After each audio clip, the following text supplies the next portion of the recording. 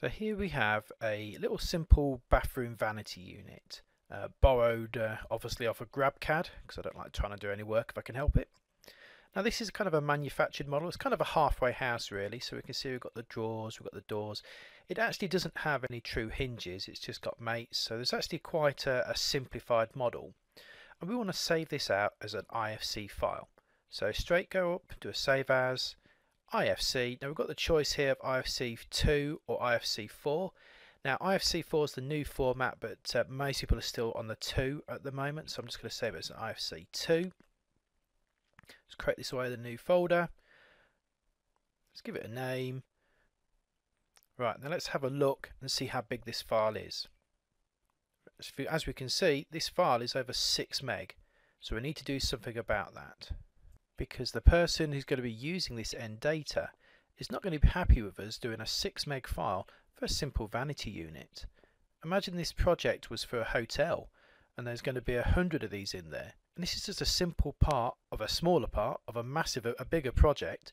So we need to get this data down in size. Now I would expect to get this down to less than a meg. I mean, actually I'd like to get this down into the hundreds of kilobytes if I could do. So let's go through the processes to try and do this. The first tool that we're going to try using is SolidWorks' Export to AEC. This is a kind of several step tool. So the first part to this is to define how this component is going to be used. So in this case it's a floor-based component, and then all I need to do is select a reference plane or a reference face and a location. So when we export this out, this is what's going to bring it in as its location point. And then we're into the interesting stuff, which is we want to reduce down this level of detail. So on step 2, this is what we can do. So the first thing we're going to do, we've got some general settings, so we can do a high, medium or low. So let's start with the high setting and generate out a preview. It splits this screen into 2, which is quite a nice option. But we can see here there's really no difference between the original starting file and our newly generated file. So it's still going to be around 6 meg. Let's open the door here and let's go back to a medium setting.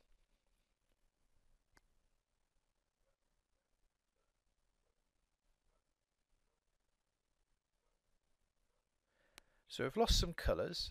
It's also removed like the handle from the internal drawer, but apart from that the level of detail is exactly the same, so our file size would be the same size.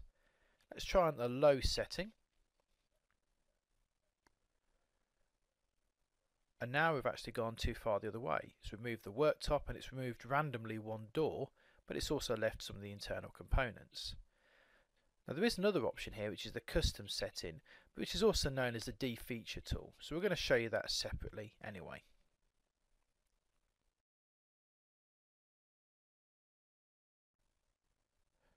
The Defeature Tool works in a similar way. So here we go, let's just start this off. So the first thing we might want to do is to remove any internal components. So we'll tick this and then update the preview.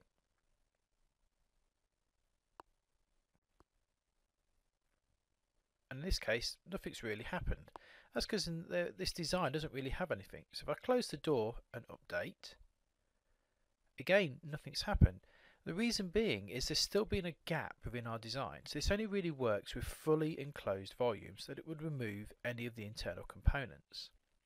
Okay, let's try away again now with the scale tool. So we're going to choose a percentage of the assembly size. So here I've set it to 25%, and it's removed the door handles, which is kind of fine. I don't really need those in my top level or my exported file. If I upgrade that to 40%, then I've lost the tap. So that I really do need to be seen in my top level assembly. So this is kind of a bit of a sledgehammer to attack this problem, but it can be quite useful depending on the design. We can also go around and just manually select any components. So in this case I'm just picking the 2 components or the 2 drawers inside our design, and I'm going to say for the Defeature tool to get rid of those. If we go on to the second step, we've then got the choice to do any kind of assembly motion. I don't really care in this design. And now it's a choice for, we're kind of building on to our final defeature, so we might have certain things we want to keep. So this is an option to choose which holes or features. So the plumbing that comes out the back, and we're probably going to have the waste off the bottom, I don't want those to be removed. They're kind of important to our design. So I'll select those two features, and then let's go on to the next stage. So we've got our typical split screen now, and if we have a look, we can see where we had the handles, it's removed the holes for the handles. If we go around the back, we can see we've still got our hole for the plumbing, but if we look inside, we can see we've actually lost some of the holes where the waste would go through the middle of our design. Now I still want to get rid of some of the actual content here, so this is where I can go around and manually pick some of the information. So let's pick the actual end of our tap. And we don't need this kind of information here on our next level up. So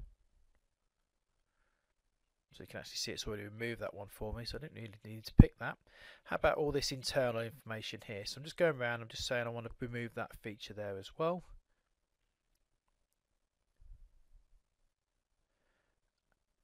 And let's generate another preview. So now we've actually got a fairly simplified model. So we've moved all the internal content, we've moved some small features, we've kept important information into our design. So all we need to do now is to save this away as a new component. Now there is an option here to link it with the original data set, so if that gets updated then this new reference model will as well, but I'm not too concerned with this one. We're not saving this as an IFC yet, just saving it as a regular SolidWorks model.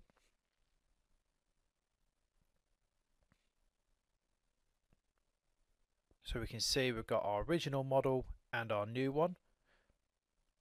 Now the only problem with this new one is it actually has just saved it as one part, which might be an issue later on with the IFC file. In this case I could do different codes on different components, which we're kind of going to go through next. But let's save this out as an IFC, just into our little test folder here.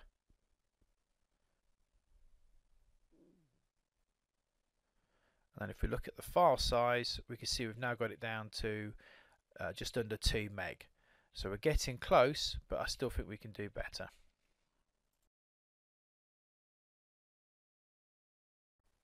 Although the Defeature tool is great, it doesn't really benefit from the knowledge of an engineer. So here I've created my own mock-up of the same assembly, but I've just created it down into the 3 parts. So we've got the cabinet, which you can see has been modelled as a single large lump. We've got the sink and we've got the tap. Now this is important because when we create the IFC file, these are the 3 things I want to create separate codes for. So let's just have a look and see how big this file currently is.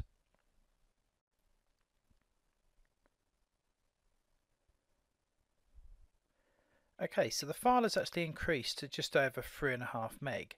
Now that's not a surprise because we now actually have an assembly IFC file containing the 3 files. So if someone needs to track down, we can give a separate code for the bowl, the tap and the main wooden unit. However, one of the things that's actually creating a lot of that file size is things like radiuses. So I've also created a simplified configuration of that sink. This will take out all the actual fillets. And if we save this again now, we can see the difference that this makes to the size of the file.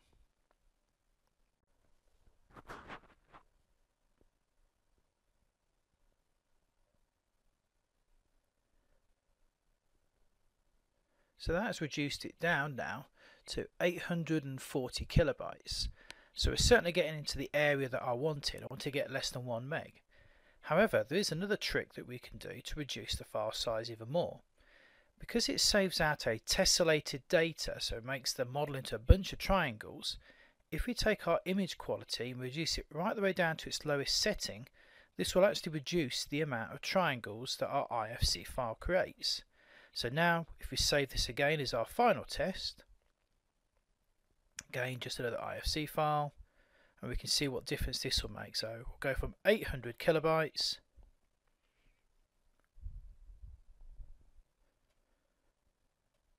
right the way down to 350 kilobytes.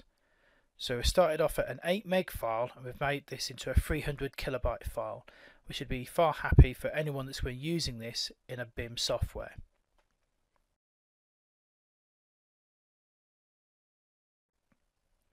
Okay, so we've created the ideal IFC file, but we do need to add into there the Uni classes that we discussed earlier in this session. So let's open up this tab and add that in. So the actual codes are going to be added as properties to the file. So if we go here through the description and scroll right the way down to the bottom, you will actually find the IFC codes, OmniClass and Uni Class codes.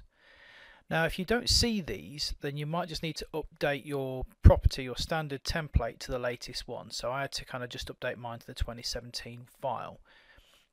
So here we can go through, we can browse through. So the vast majority of people, this is going to be coming under the PR, which is a product code. And then we can browse through these, looking at sanitary fittings. Then we can look in the taps, until eventually we find the sink taps. Now remember, if you're struggling to find your code, then use the website that I recommended at the start of the presentation.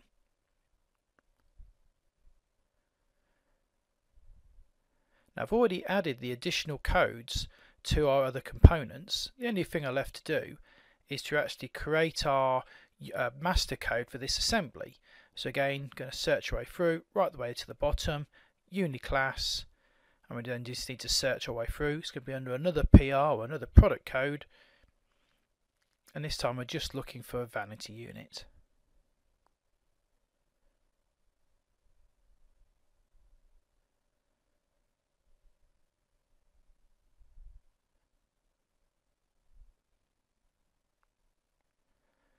Okay, with that done, we just need to save this out as an IFC file. Obviously those codes aren't going to add any real data to our master file, so we're just going to save this out as an IFC, and then we'll open this up in an IFC viewer to see what all the work has been about. So this is Tekla BIM site. It's a free IFC viewer, or free BIM viewer for want of a better description. So I'm just going to open up the sink unit that we've been working on. So here's that simplified model that I've created. So it's definitely recognizable as the unit that we've been doing. You can also see, as we kind of move this model around and kind of hover over different parts of it, you can see the faceting. So that was kind of, if we wanted more detail in there, we'd need to increase our performance or image quality, and that's where we'd get kind of a few more edges. But at the moment, this is a very efficient file. Now let's have a look at that Uni Class data. So if we just simply right hand mouse button on there, we can actually zoom in and actually see it's taken across the actual Uni classes. Again, if we just look on this, just look at the properties on a few of these different units, we can see we've actually got the one there for the sink, and we've also got the same information for our tap as well. So we've created a very efficient BIM model with the classification data in as well, all to BIM level 2. So what did I do again? Well, I started by simplifying the model. Think about which components we actually want to have in the IFC data. So I don't need all the components, all the nuts, bolts, washers and hinges that go on the doors. All I had in my one was the simplified unit, the sink and the tap. Obviously everything will apply to your own models in different ways, but just work out what you need to do. Once that's done, I then removed all the excess feature information, so I removed a lot of fillets because fillets make the IFC files quite big, and also any small features. In terms of the model I had, again, I did actually add in important information, such as where the outlets of the pipes were going, and that was all that was needed. We then lowered the image quality setting, so again this just reduces it down. It's probably only really important if you've got kind of curvy shapes in your design. So anything that's tubular that would have to break down into facets. Flat surfaces don't take up too much memory anyway. Then we went into the individual components that made up our assembly, and we added the Uni Class properties. So this is what people are going to search for within their BIM tools. And then finally we exported that out to an IFC file. I've been using IFC 2, but obviously the latest one could be using IFC 4 as well. And I suppose my final little thing there is just to check that file size. Because bear in mind how big this is, how big we're going into the other people's projects. Just use your own common sense. If your thing is quite a large, complicated device and it does need the extra memory, then it's fine. but I try and keep mine down under the kilobyte size. So apart from a brief mention earlier in this session, how do you handle Revit files? Well, unfortunately, Autodesk have kind of tied down the actual Revit file format quite tightly, so there is no native export from SolidWorks directly to Revit. But just remember that Revit isn't a BIM standard, it is a BIM tool. So a Revit file you can't open very easily in MicroStation or any of the other actual recommended BIM tools. So the way we'd actually recommend this is to continue through using the IFC format. Or if you'd like to go directly into Revit as well, you can also use the ASYS or .sat format. Now the nice things about using these is they are not revision dependent. So the fact that you can upgrade your Revit files, you can update your MicroStation, and these will still work. Whereas obviously if you have a Revit file, or if you save it as a Revit file, and then someone updates their Revit to the latest version, then you would actually not be able to open an older version, or sorry, a newer version in the older version of the software. So actually going down the IFC route or the ASYS route is a better way of going. And it also means that the actual kind of BIM native data is potentially not BIM level 2 or level 3 compliant, because you're kind of forcing it to have to be Revit rather than being in the actual open BIM, which is obviously the level 3 compliant, so anyone could open that with any piece of software rather than just one piece of software. Well, thank you for your time. I'm Stuart Wortley, and if you have any questions regarding this seminar, then please give me, probably best bet would be send me an email at stuart.wortley@cadtech.com. Should you have any comments, if there's any information that needs updating, or if there's any more information you think that people should know, then please let us know.